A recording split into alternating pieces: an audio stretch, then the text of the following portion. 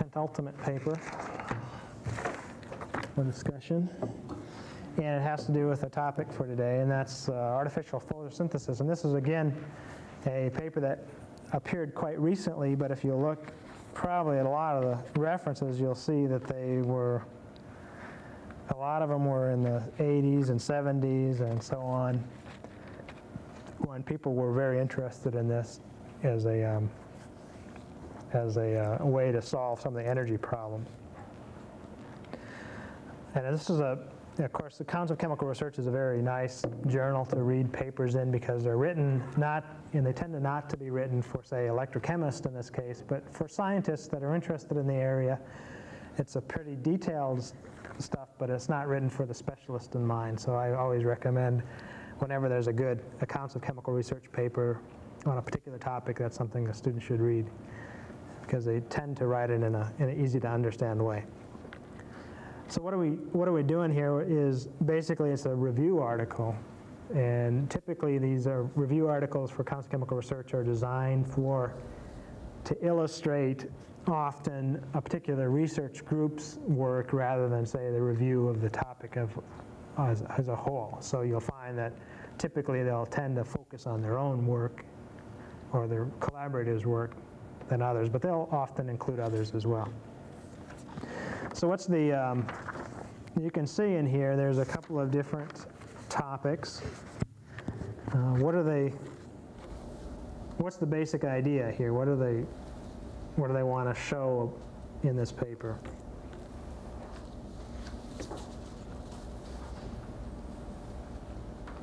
Different ways to produce hydrogen and oxygen from water. Right. And with what method? Photocatalysis, semiconductor, well, mostly using semiconductors. Right. They really have to use semiconductors. They don't have to use semiconductors. Well, they actually have to use semiconductors to do the results. Sometimes they do talk about a couple different things. One is the semiconductors don't necessarily have to be involved directly in the chemistry, right? They can use photovoltaic cells, solid state cells, to generate electricity to split water. They sort of dismissed that right away. Why is that? They dismissed that idea. I mean, you can think, okay, I've got a solar cell, just like the space station uses. I make electricity. Why can't I just hook my electrodes up to water and generate hydrogen and oxygen that way? What's the problem there? It's not efficient. Yeah, it's not particularly efficient. So we're losing efficiency from we have to convert the light to electricity, and then we have to do another inefficient or less efficient stage to convert the electricity to hydrogen and water. What's the other? So that's one way of doing it. So they illustrate that in figure 1A. What's figure B telling us?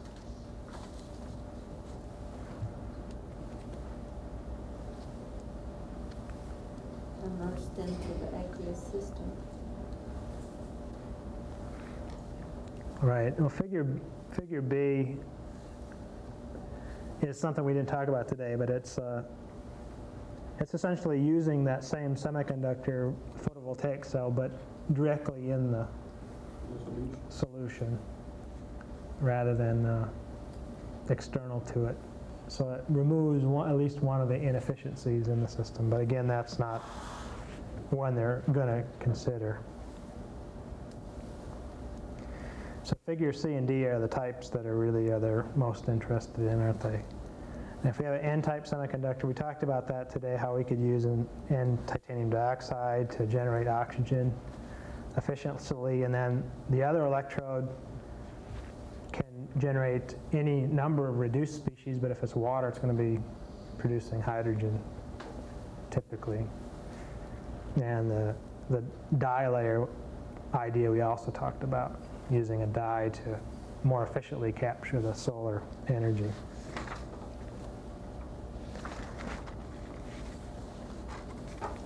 Now what do they say?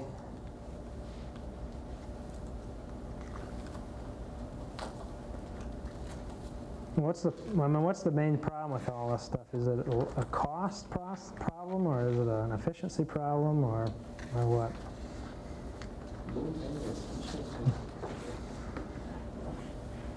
Well, what do they say? They want 10% efficiency to get the system to go. It said, what did I say? This means that the hydrogen and oxygen produced in the system have a fuel value of at least 10% of the solar energy incident on the system. That's on the first page.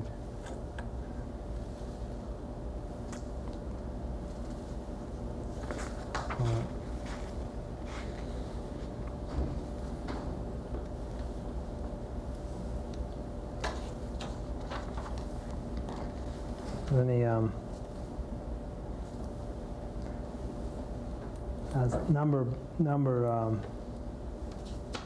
well, you can see there are a couple of different ways. The electrolysis of water, they're talking about in figure 1a, they're talking about electrolysis of water. It says it requires significantly more value, or larger values than about the 1.23 volts. So you need an extra overvoltage for that reaction to go.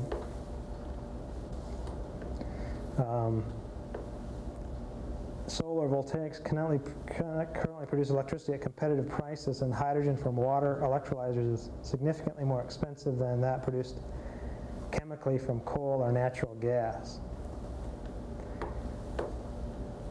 So if they're saying basically it's cheaper to use the electricity for some other reason than to make hydrogen out of it. You know, if you're going to make electricity using photovoltaics, it doesn't make economic sense to make hydrogen out of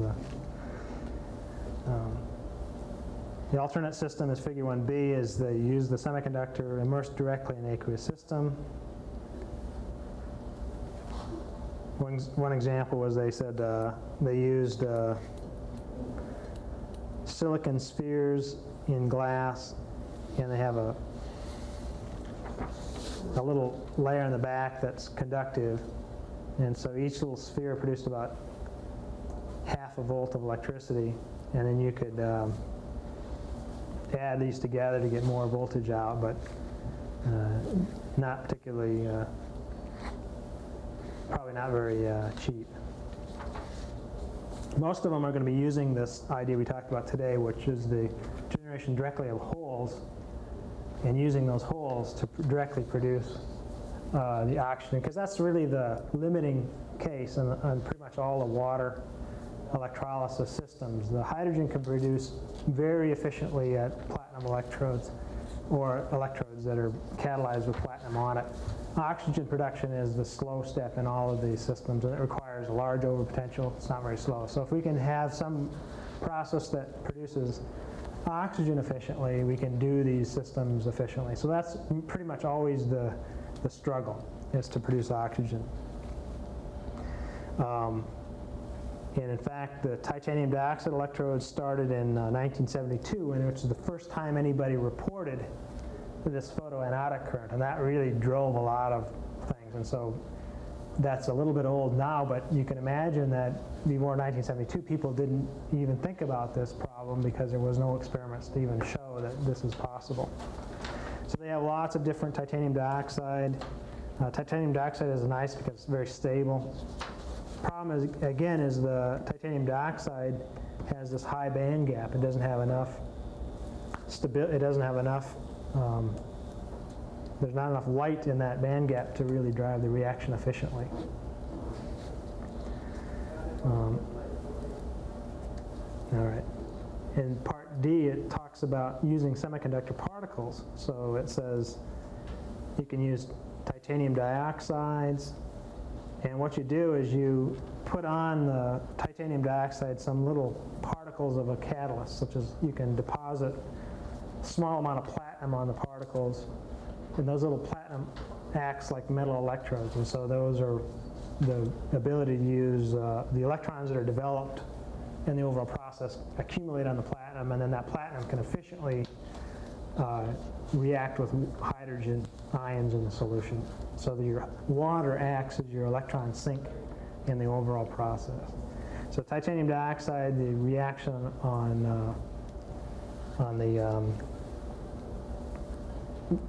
to make oxygen with the water, then the water also gets reacted with on the platinum on the system. So as I said, it used the use of particles to destroy organic and deplete metals from wastewater. That's number 11. For synthetic purposes, of course, the nice thing about that is that they can make these particles and they can put them in a tank and they can stir them up so you get a large number of particles, and you can react that with what you could do is you could take your slurry of waste and mix it with their particles and react it through a UV light source, and probably in a very short period of time you'll be able to remove the organics. And the semiconductors can be collected and regenerated and used again. One of the things that's interesting is that they talk about using smaller particles they call nanoparticles, often called Q or quantum particles. You might hear about that sometimes, a Q particle. What happens then is that these Q particles have, because they're so small, the electrons do not act like they do in the bulk system, and so the band gaps energies change, and so you can tune the energy of the band gap somewhat by changing the size of these particles. But they're a little bit tricky to make.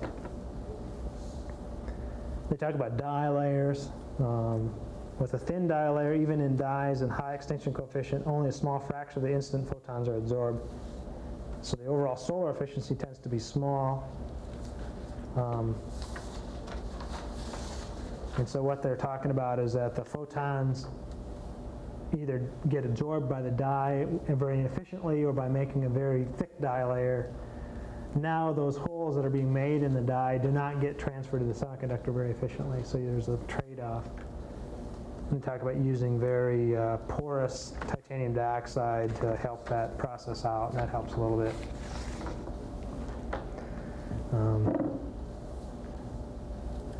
The sensitizer is often the problem. The problem is the dye itself can be oxidized by those holes that are made, and that is often a limiting factor in these particular processes. And they talk about catalytic cycles. We're getting towards where you can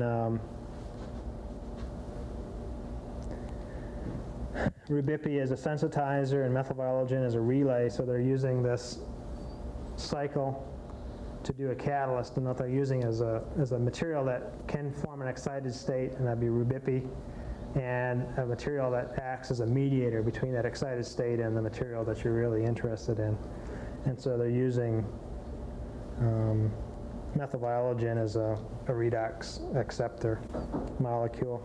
And they make hydrogen on colloidal platinum, and they use EDTA as a sacrificial oxidant, sacrificial reductant, I should say. And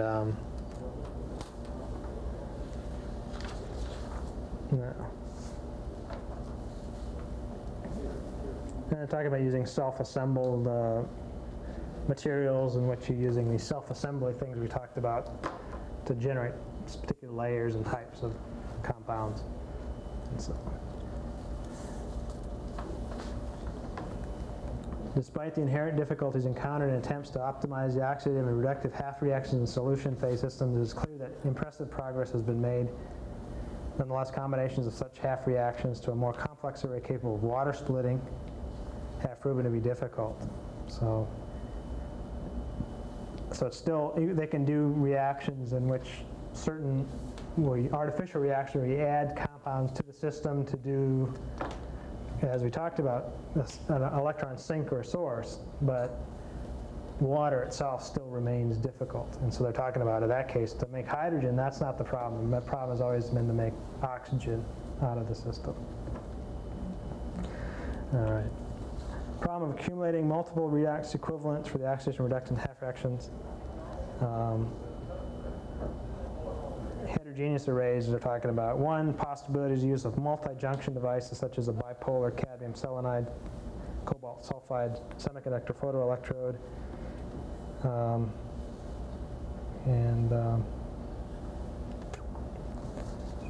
So basically they end up with saying we need somebody to make a big breakthrough to really get anything going. So, but they made, there are lots of progress, but nothing yet has got to the point where they can really say, okay, we can do it. And I think that the problem is the identifying of a particular. I think the chemistry is probably not what needs to be optimized at this point. They need to optimize the fundamental physical ability to capture light and to put the material in the proper positions to do the reactions. Chemistry is the chemistry, but they need to, like I said, they're talking about using micro heterogeneous arrays and so on. But it seems possible, anytime there is enough energy available to do something, and there is enough energy in the solar spectrum to split water, and the problems appear to be primarily engineering ones, how to implement that particular process in a cost-effective way. And so I think those types of engineering problems pretty much always seem to yield eventually to science and to engineering. So, but I don't think any time in the next few years we're going to see anything like that. People are really working on it, and again, energy is so cheap anymore that the question is there's not a lot of resources being put into it. But as soon as energy becomes expensive, you'll see a lot of people doing this stuff again. Well, I guess we'll quit and.